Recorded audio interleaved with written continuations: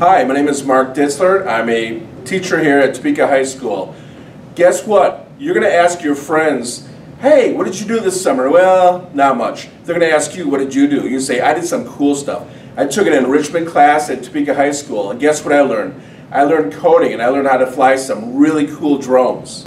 And besides flying the drones, there's some really cool stuff. They taught me how to do some coding, and I made some 3D things on these wonderful 3D printers.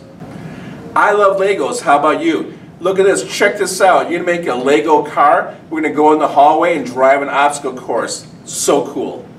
And coding does it in there. Besides driving the Legos on this really cool obstacle course, you're going to learn how to program the Q robot and do the same thing. So when somebody asks you, what did you do this summer? Say, man, I did some cool computer coding over at Topeka High School. It's the one and only Digo Double G.